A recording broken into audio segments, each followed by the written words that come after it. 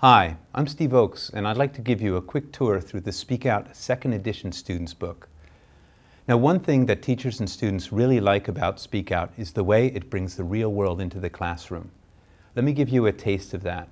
We went out onto the streets of London and asked people this question: what kind of behavior in public places gets on your nerves? Let's see what they say. Wow, screaming babies in shops and... People with loud voices, bad manners. When you're on public transport, like on a train, and couples start kissing in front of you. That's just a brief excerpt of one of the BBC interviews that you'll find in each unit of Speakout. Video clips of different people on the streets of London answering questions related to the unit topic. These interviews provide students with all-important exposure to authentic language, English as it's spoken by people who use the language day to day. If you flip through any Speakout students book, one of the first things you'll notice is the visual impact. Stunning images set the scene for each unit and draw students into the topic.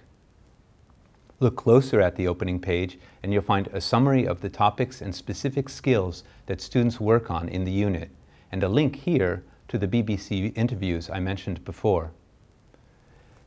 Now, getting into a unit, each one is made up of 4 lessons. The first 2 lessons focus on grammar, vocabulary, pronunciation, and skills work. You'll find engaging, relevant topics to develop speaking, writing, listening, and reading skills, and a lesson sequence that builds logically and smoothly to help learners understand and express themselves better in English. Here, in this elementary level grammar lesson, students are looking at sentences they've just heard in a radio program. The first task focuses them on the meaning of the 2 forms, should and shouldn't. The next task focuses them on the form. Finally, they focus on the pronunciation of the 2 forms. And throughout, it's the students who are exploring the language. Meaningful, personalized practice comes right after. For us, the process of learning is not just about getting better at English, but also about getting better at learning. That's why we get students to take responsibility for and be actively involved in exploring new language themselves. So, if the core grammar syllabus is covered in the first 2 lessons of each unit, what happens in the other 2 lessons? Well, since functional language is so important for learners of English, we've devoted the 3rd lesson to this area. At lower levels, these lessons focus on basic situations, such as buying tickets or asking for directions, as you see here in this lesson. The Learn To section of this lesson focuses on particular speaking and listening strategies.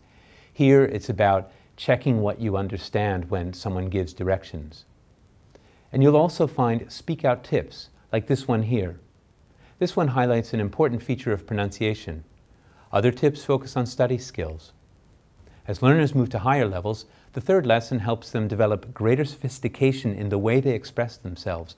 For example, the language used to handle an awkward situation. You know, when you want to tell someone something that might upset them. Video is a powerful medium to motivate and engage students, especially when it comes from such a quality, authentic source as the BBC. The 4th lesson in each unit is built around an extract of a BBC video program. Here you'll find dramas. I didn't expect an event like this today. Nor I. The water came up so quickly.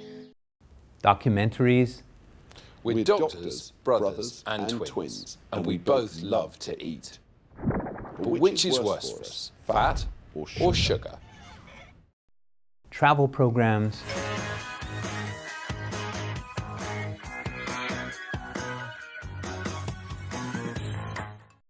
Comedies. I always wanted a fairy tale wedding of my own.